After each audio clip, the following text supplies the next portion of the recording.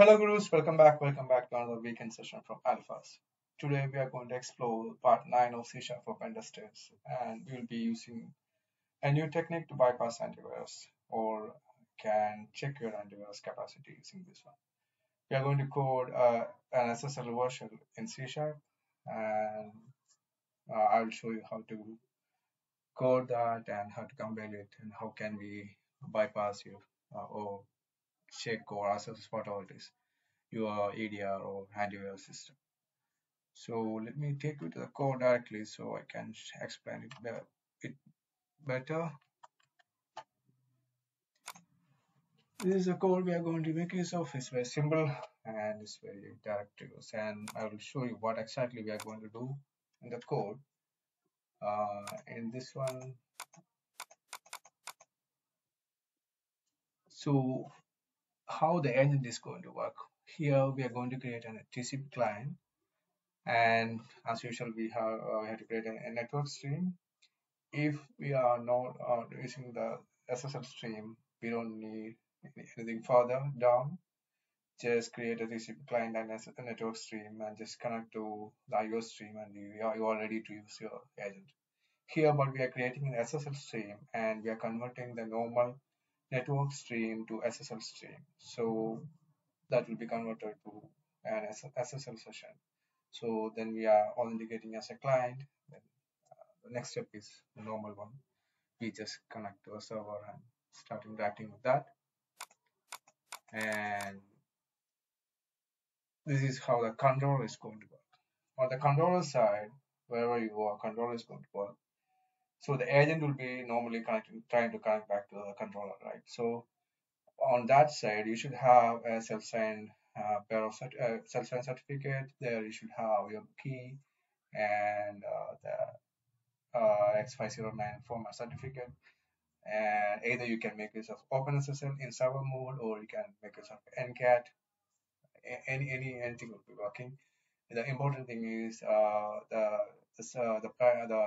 key that you're creating and the certificate that contains your public key information. Those should be there enough. Those should be accessible for both these tools when you're running it on server mode. That's all. So simple. Actually, we don't need any code for this controller side. We are just running it on server mode. That's it.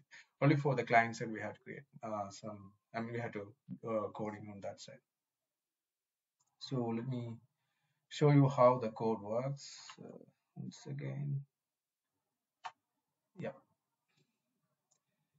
this is the code. In fact, as I explained in the PowerPoint presentation, this is a TCP client, and this TCP client is trying to connect to the controller. This is my controller Linux box IP, and the port is going to be 443. And then we are creating a network stream. It's very straightforward, and actually we are taking uh, the stream from the TCP socket. This get stream is a network stream. Actually, this get stream function returns a network stream. So we are taking that to the actual network stream. Then we are supplying that network stream to this SSL stream. So in that way, it will be converted to an SSL stream. So the parameter for SSL stream is a stream object, and that stream object is basically the network stream.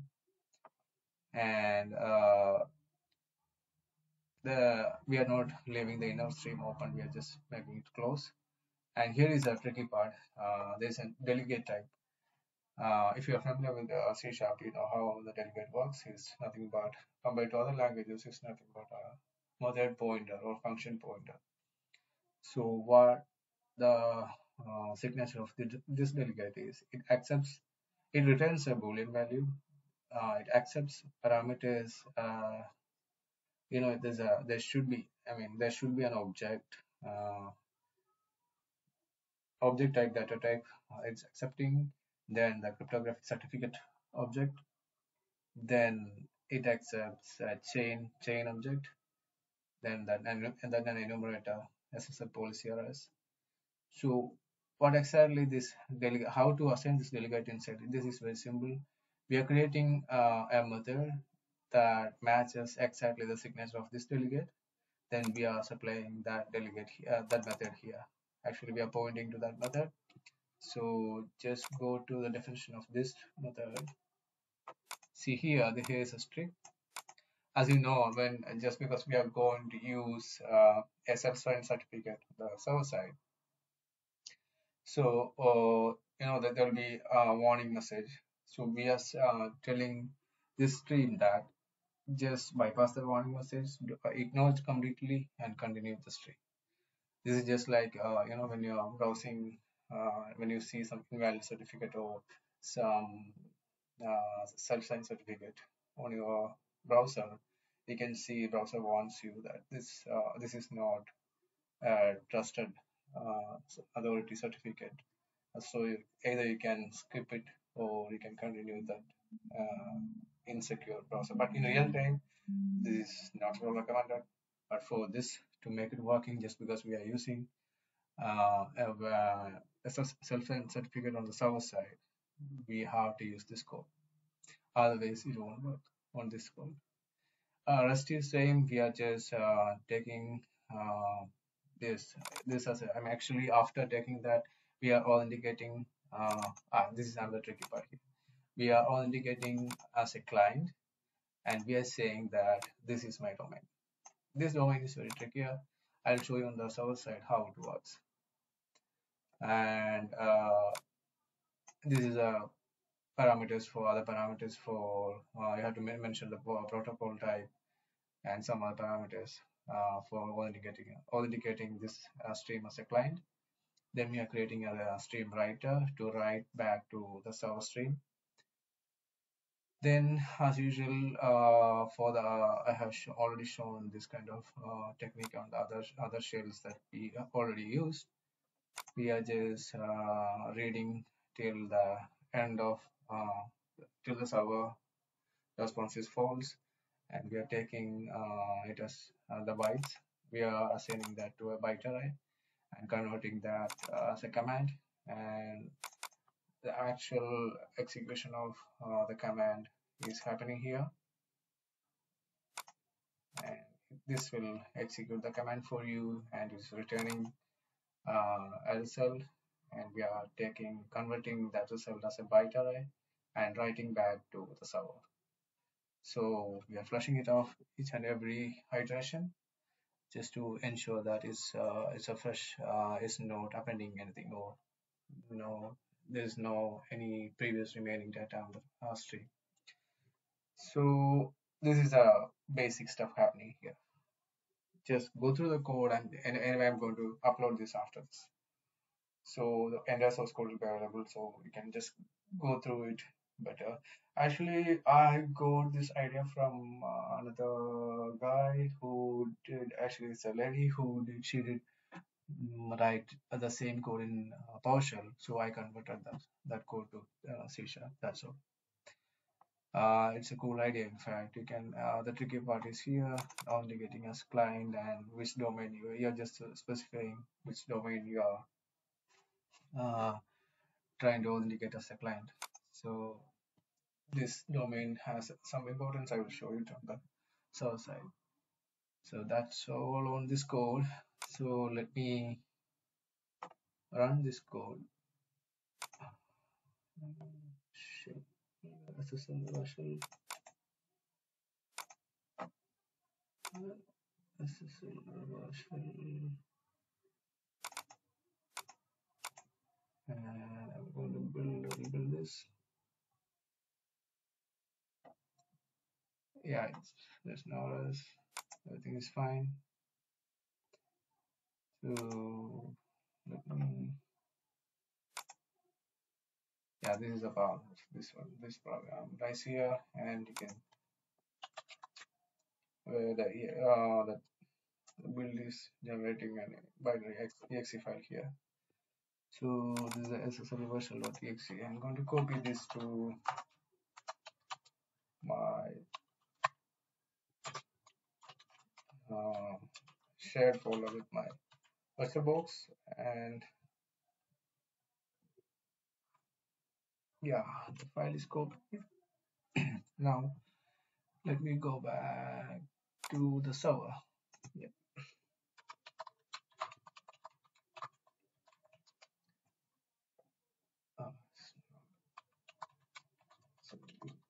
is wrong. Yeah.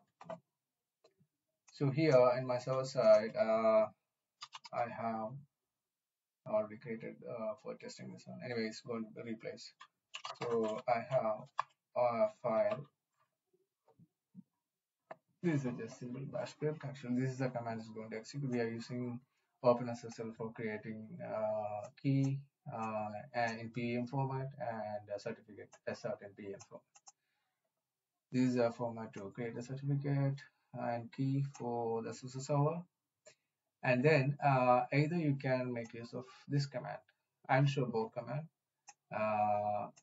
First, I will show you how to make it run using ncat.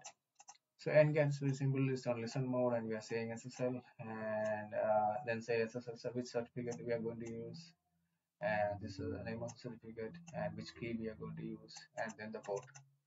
So basically, it's going to this bash shell script is going to create the certain key, then it just start on listening mode using ncat. I'll show you ncat first, then I'll show you the same with OpenSSL. So let me run this in server side. So it's generating and just creating the certificate with its flag info just for testing in real time anyway. So now this server is waiting for an incoming connection. Now it's time for to move to my Windows machine, and my actually I have my shared folder here mapped as Z drive. So I'm copying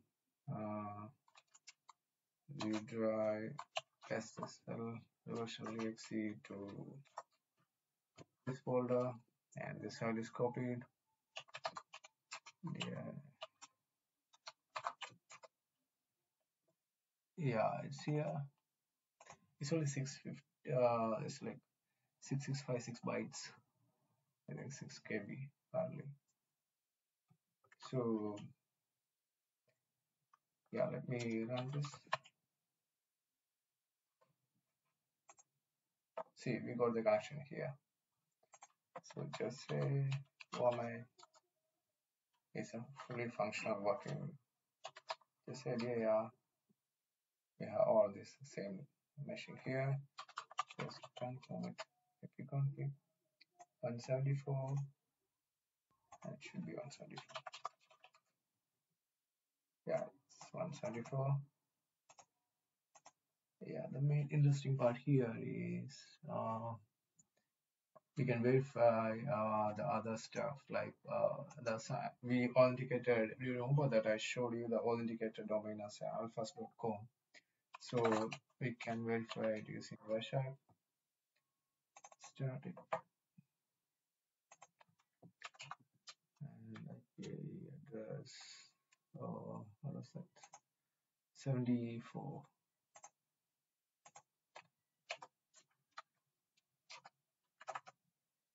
74.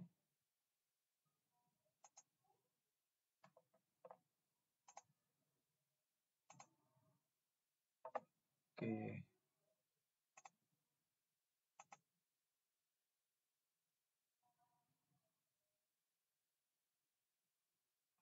Where's that?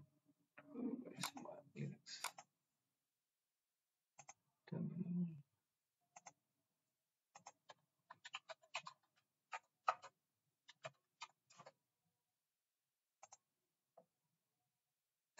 Oh, we should have. Okay, we should have checked on the initial stage on the server. I mean, on the client and server hello.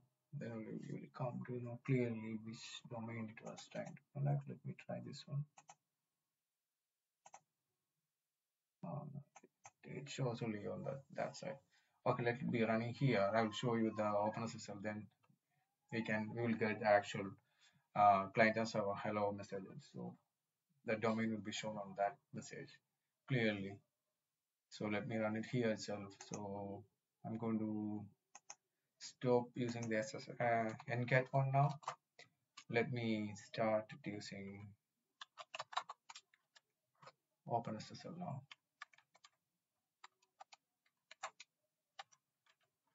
just commenting this out.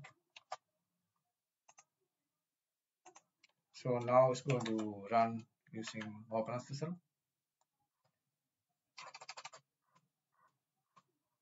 So wait for incoming connection and just come here, run this again. So yeah, we got the shell to save UMI, and we are going to say now how to find out where the hello message was. See, the client hello is here. Oh no, what's this?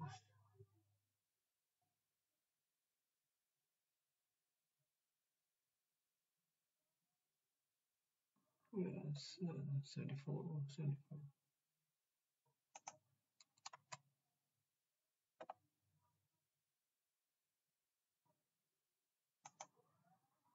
Application data. Client hello is here. Just follow the stream. See here. Okay, you can see it's showing this network monitoring services alphas.com. So this is a benefit. You can just make it as of any domain. That doesn't matter here, because we are using our agent as just mentioning that the agent is uh, mentioning authenticating this as alphas.com as a client. So it's very straightforward. So that's all for this video. It was very simple and easy to use. Just go through the code as I mentioned earlier when I began this C# tutorial. This is not a C# basic tutorial. So once if you are familiar with the C# programming language, it will be easy for you. Otherwise, maybe like a bit different. But try to understand what exactly the code is doing and try to learn it. Anyway, I'll be sharing the entire source code uh, on this one, on this repository. I'll be uploading this after this video. So once again, thank you all for your support, and just subscription is increasing. That's really a motivation. So I'll be continuing with C#, and now I'm spending a bit more time on Rust. Rust is not like these languages; it's a bit weird, more weird syntaxes. I'll be coming with more Rust and Go, and more on Nimlang too. Actually, we have already covered some of the leading languages now, like Nimlang, VLang, Golang, Rust, and C#. So I'll be doing more videos on Rust and Golang. We'll be working on my AV Buster API tutorial to finish it. Then I'll be coming back to all these stuffs. So till then, it's a bye from Alphas. Again, once again, thank you all for your support.